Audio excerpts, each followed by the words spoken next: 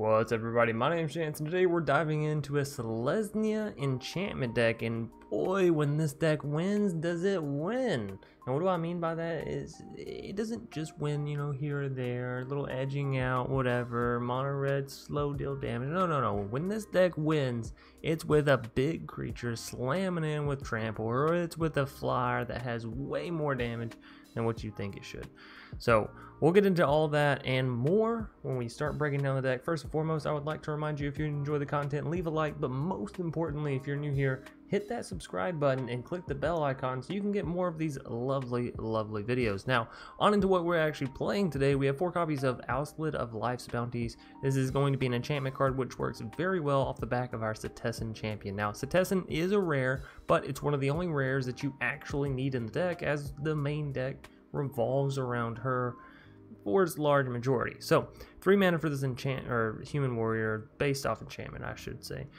Creature that reads: whenever an enchantment enters the battlefield under your control, put a +1/+1 counter, kind of nice, and draw a card. So this creature is going to be getting huge while also allowing you to draw cards.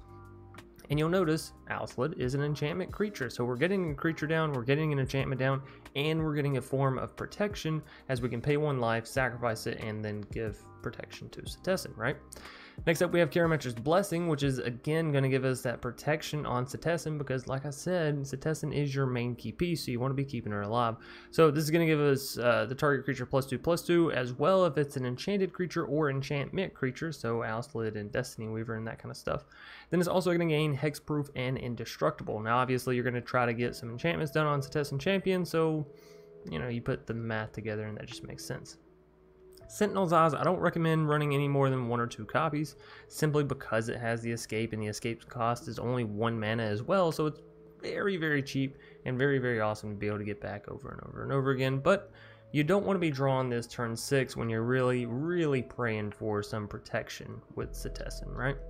Next up, we have Shadow Spear, because sometimes you just need to give your Setessan Champion Trample and Lifelink and +1/+1 all in one go. Not to mention the fact that Shadow Spear does stack up well with All That Glitters, which is the next card in our list. Hey! 4 copies of this beautiful enchantment. It reads: enchanted creature gets +1/+1, and well, we all know the rest of this, right? For each artifact or enchantment, and you just sort of stack down enchantments, and Setessan keeps getting counters and gets bigger and bigger, and yada, right?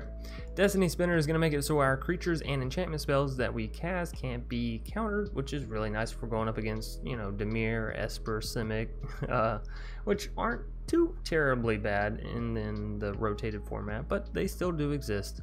Next up, we have 3 copies of Heroic Intervention to again give us protection, but this doesn't just protect our creature. No, this protects our creatures, our planeswalker, our enchantments, our artifacts, every permanent we have on the board. It doesn't protect our faces, but everything else. Kindred's Transformation is actually some pretty decent, I call it removal, but it's kind of not removal. So you turn a creature that your opponent controls into a 3/3. It loses all its abilities and all that kind of stuff, whatever. You also get to draw a card, and it's enchantment. I was mostly trying it out instead of Glass Casket, as Glass Casket is an artifact which works well with All That Glitters, but it doesn't proc Setessan Champion, so I was trying to like, what else can we use? So I threw in Kindred's Transformation. Honestly, I think something like a Wolf Willow Haven would do better in the deck, right? A little bit more of a guarantee, and again, when this deck wins, it's winning by a landslide, so removing your opponent's creatures isn't generally that big of a deal, and if it is, you do always have Banishing Light as well as the Calix. So that's our first like change, right, that I would make to the deck. Moving us down, we have 3 copies of Setessan Training. The enchanted creature gets to get +1/+0 on stat lines, has trample, and you get to draw a card, all for 2 mana. And if you're throwing that on Setessan, obviously you get to draw 2 cards and all that other stuff. Bronzehide Lion, 2 mana for a 3/3, already great stat line, not to mention the fact that whenever it dies, it returns to the battlefield as an aura enchantment, so I believe that procs Setessan Champion. I could be wrong, but I'm pretty sure. Anyways, and as an enchantment on your creature, you can pay 2 mana and give it basically the same effect that Bronzehide Lion itself has, which is, you know, gain indestructible until end of turn, which is a nice, really nice effect with all the board wipes that linger about. 3 copies of Banishing Light for removal. just in general. Setessan we went over several times. Archon procs off of all of these enchantments, so it would be crazy to not play Archon in this deck, right? And every time we throw down an enchantment, of course, we're going to be creating one of these 2/2 flying Pegasus creatures, which, while we have Archon down, they also have lifelink.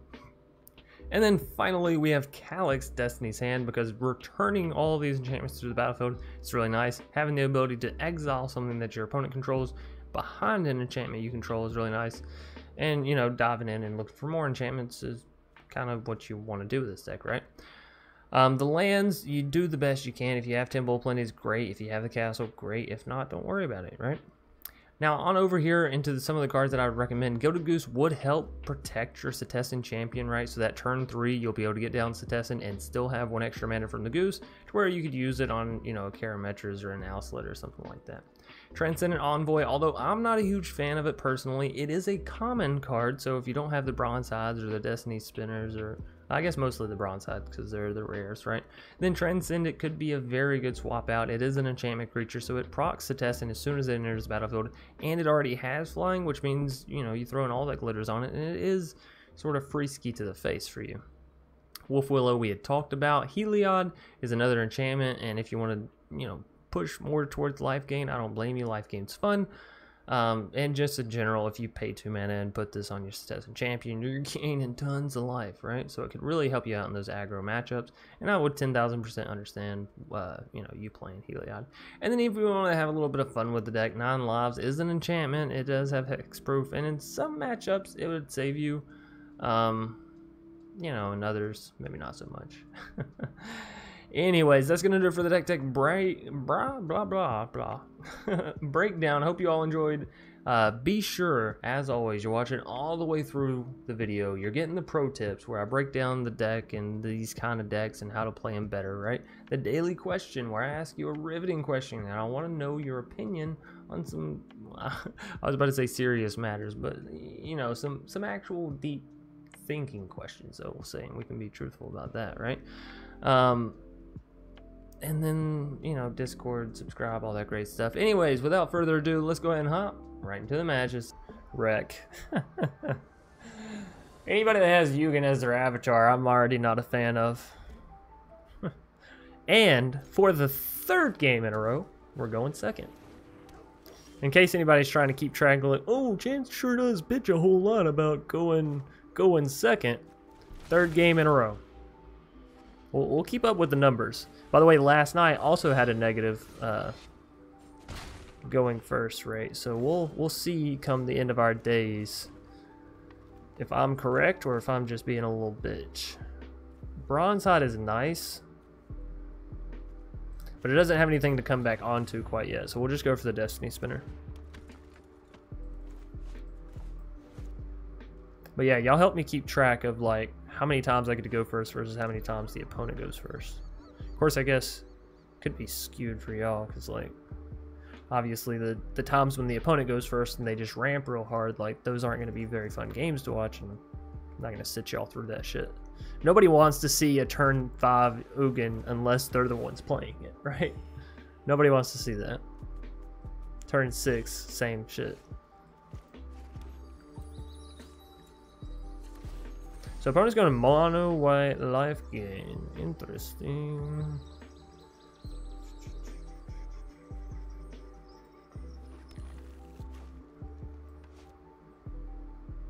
Probably should grab white mana there, now I'm thinking about it. We actually don't have anything to protect our Destiny Spinner. Let's just get the Bronzehide Lion down. If we can have it on something, it can at least give that something indestructible, right? So, got a 3/3, got a 2/3. We're alright. They do have a Daxos down, which of course is an annoying as hell blocker. But yeah, I think I should grab white mana there. Oh well. Elspeth, Sun's Nemesis. Ooh hoo hoo. You are braver than you know. So if I block here and they use the other Selfless Savior to protect this Selfless Savior, cool, whatever. We still get to return the Bronzehide, though, onto our Destiny Spinner. I'd say that's worth.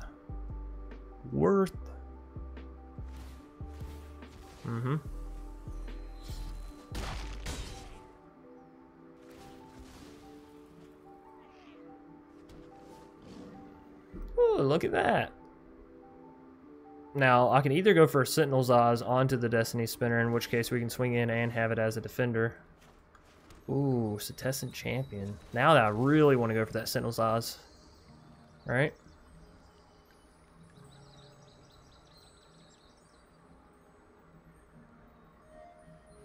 Are we waiting on the... Oh, they're Selfless Savior, right. I was about to say, are we waiting on the opponent to do something here? Equally so, I could just throw All That Glitters and Sentinel's Oz onto the Destiny Spinner and kill their Elspeth. I think I like the Setessan Sentinel's Oz play better.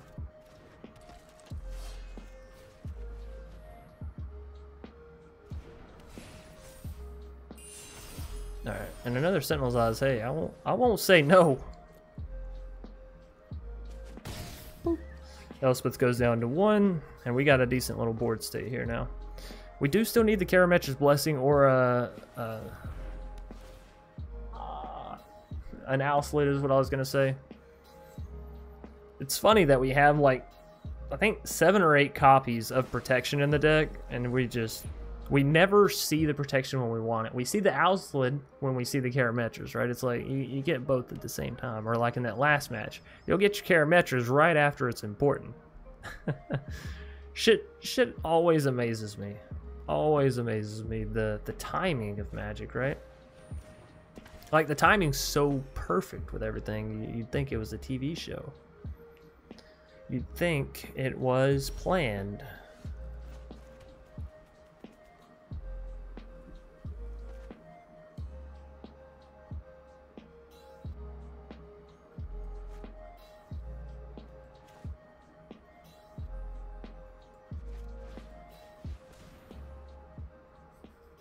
I want to draw a lot here because I'm looking for something. I'm looking for some protection. Alright, so we'll draw 2 here. Nope. Yes, that works. That works, that works, that works. Alright, now do I want to throw Shadow Spear down or Sentinel's Oz?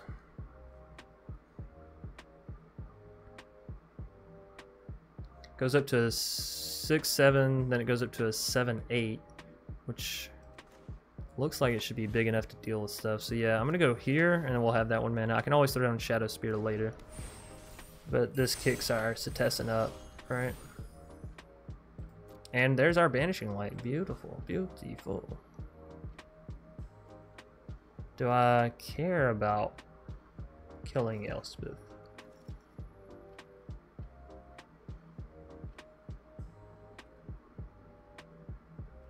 Yeah, I mean, I guess. I can always Banishing Light it, but honestly, I think I'd rather save Banishing Light. I cannot escape failures. Alrighty. We're in a decent little position here. It's mono white, so they're top decking for the rest of the game, right? We're sitting pretty. Heliod. Heliod, not fantastic for us because it is online, but we have the Banishing Light, so we just take it. Just snatch it right back from them.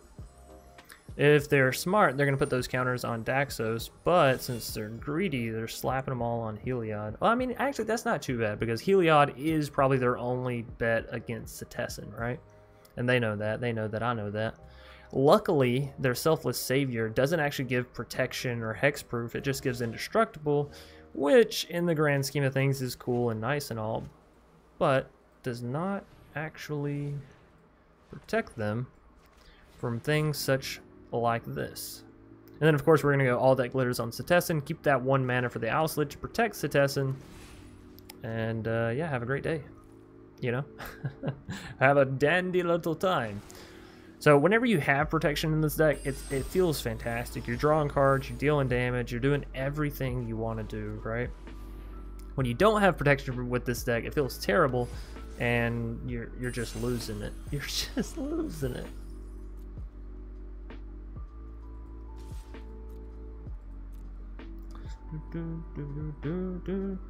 But the nice thing is the protection in this deck is pretty strong. Like, 1, you have protection with Alseid. Great source of protection, right? And then 2, you have Karametra's Blessing, which gives you hexproof and indestructible. And then 3, you have Heroic Intervention. So, anyways, Wreck is going to get wrecked with boy howdy. Alright, Mkulo, we'll keep this hand. Gotta toss the Archon back, because that's ways away, and we only have 2 lands. Just the 2.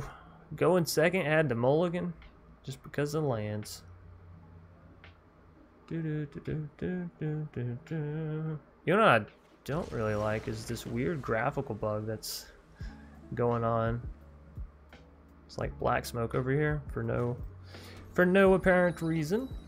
Alright, so we really need some land here so we can get the Setessan Champion down. Setessan Spinner, no problem. Setessan Champion, a little bit more difficult. Hey, there we go. I'm going to go ahead and play this so we can get Setessan Champion down. Actually, I'd kind of rather wait for, well, hell, even at 4 mana it doesn't work. We're going to need quite a bit of setup here. We'll see. They're playing all kinds of colors. I don't trust just throwing down Setessan. If I throw down Destiny Spinner and put Sentinel's Eyes on it, it might be a mistake. But it could draw out whatever they might have for us. You know what? Whatever. I didn't come this far to not risk it all. I think we faced Mkulo last night, maybe? Or yesterday at some point? I don't know. Anywho, there's Banishing Light. Ooh. You know, I haven't seen a single one of my Banishing Lights yet.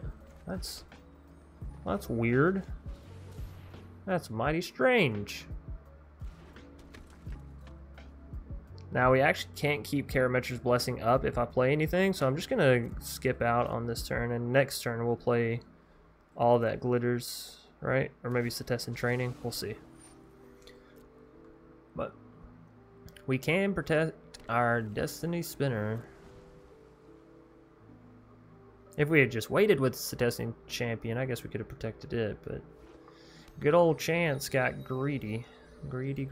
No, we wouldn't have been able to protect it, right? Because then we would have only had 1 mana, wouldn't have been able to enchant it.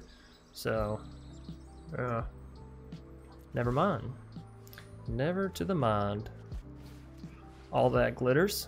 And of course, leave the mana for Karametras. But we do have another All That Glitters to slap on this Destiny Spinner, which is really good. Really good. Alright, Fabled Passage.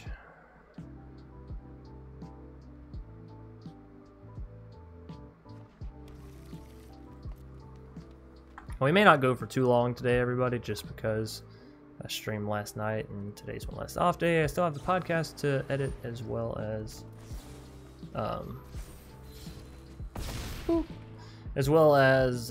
tomorrow's video and all that good stuff. You know what? Whoa! What happened to their dog? Dogs? Somebody comment down below and let me know what happened to their, like, is it there? Is it gone? Is this a bug? What's happening? Yeah, I don't know. Anywhoozers, I guess we're waiting to see if Mkulo has an answer this turn. They have Return to Nature and Banishing Light, so my guess is yes, they will have an answer. They didn't. Oh my goodness. Well, let's go for the Setessan Training. They're either going to have the answer or they're not, and I'd rather get the card draw if they're going to have it. Or if they're not, I mean, right? The card draw and the extra damage, that is. So now we wait. We wait, and we see, and we see, and we wait.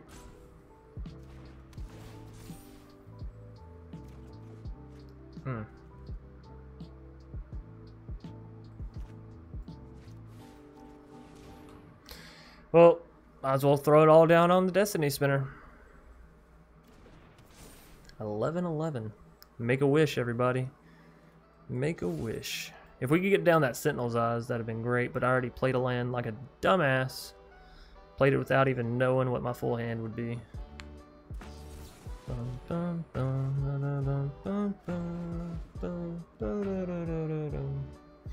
Sublime Epiphany, my favorite card to play, my most hated card to see played.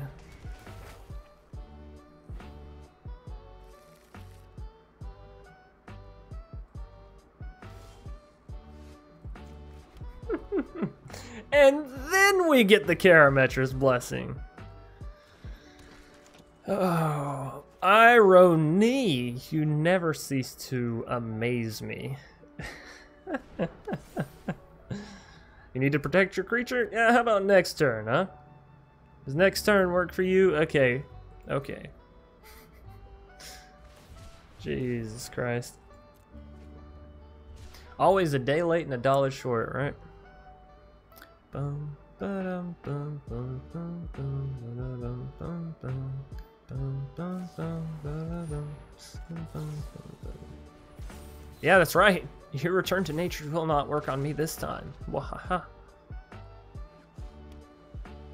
Bum, bum, bum, bum, bum, bum, bum, bum, ba-da-da-da-da-dum, bum, bum. So our opponent's got to be getting close to that Yugen, right? No way they're not playing a Yugen, and they've got to be getting close to one. Do I go diving for an enchantment if it resolves, of course, or do I take their wall, or do I take their Banishing Light? Whoa! Next lever, please. I think I take their Banishing Light. Yes, give me that. Although, if this could be a terrible idea, right? Because if I take it with the Destiny Spinner and then they remove the Destiny Spinner and then they get the Banishing Light back, and then with the Banishing Light they can retake Calix. So maybe I should have just taken the wall.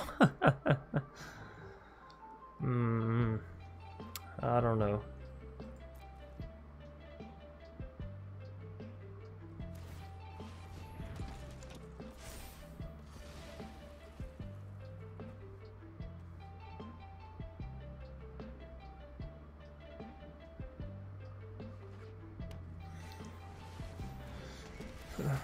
They exile in Calix over the Setessan. I mean, Calix does get to dive into your deck, so it kind of makes sense. Setessan is more reliant upon those top decks. Which you all know us, when it really matters, when it's down in the knit and grit, we don't fucking top deck shit. I'm putting that other Setessan away because I want an enchantment. We need enchantments, otherwise it doesn't fucking matter whether we have this Setessan down or not, because they'll remove it before it, well, you guessed it, matters. Magic is a funny game. Funny game.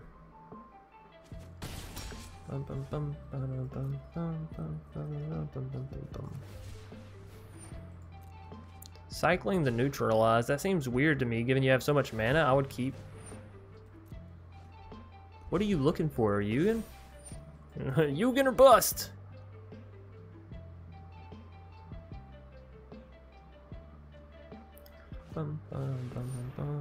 Oh, Shark Typhoon.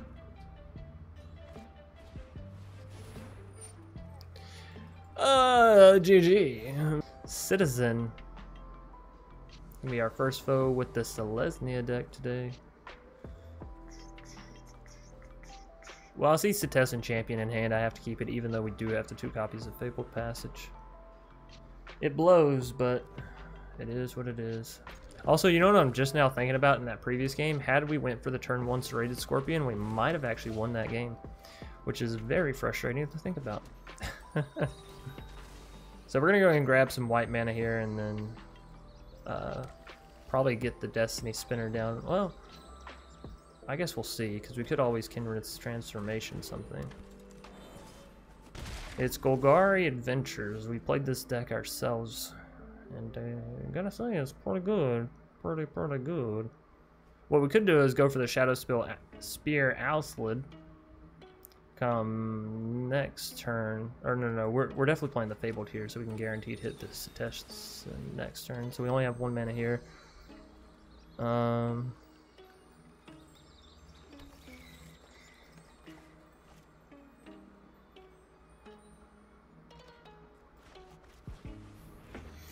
ahead and get down the Shadow Spear, and this way in the future, once our Setessan gets built, all we'll have to do is equip the Shadow Spear, and it'll have the trample and the life gain, which is great. So yeah, and our opponent's just playing the Left Shrug, so we'll be a-okay. We are going to take quite a little bit of a beating here, though.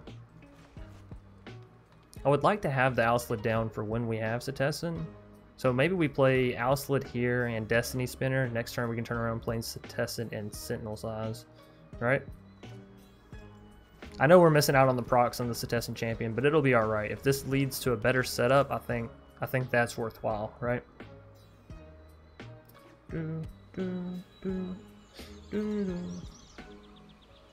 Leave my Alseid alone. Questing beast, holy shit. That's scary.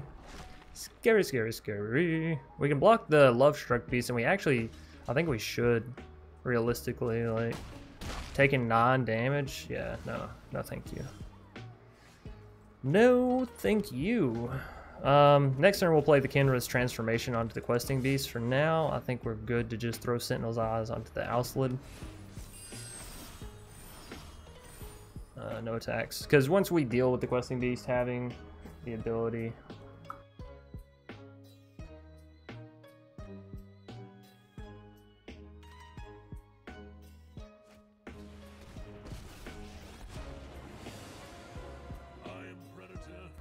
Alright, sorry about that.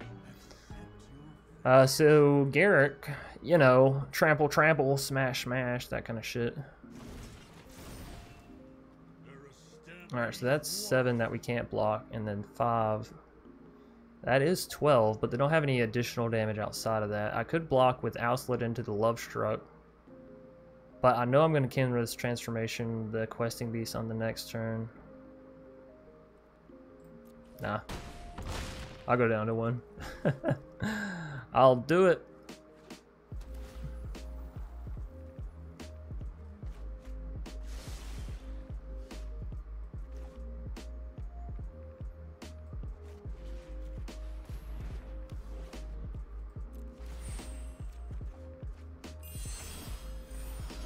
Cool beans. All these lands! Alright, so we can pay 2 and equip this here. That will give them enough to at least deal with the questing beast, right? Or I can just simply put this guy down. Another land, eh?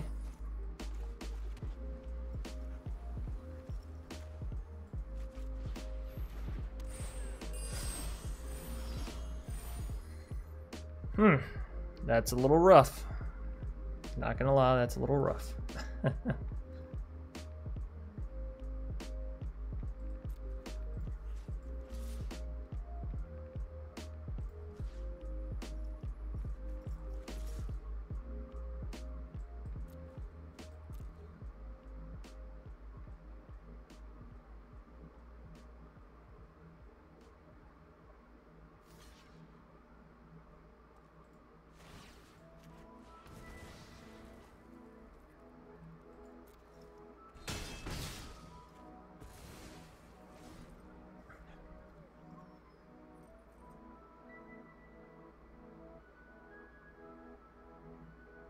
We still die here. Yeah. What I should have done is put the Shadow Spear onto the Setessan so we had some form of life gain.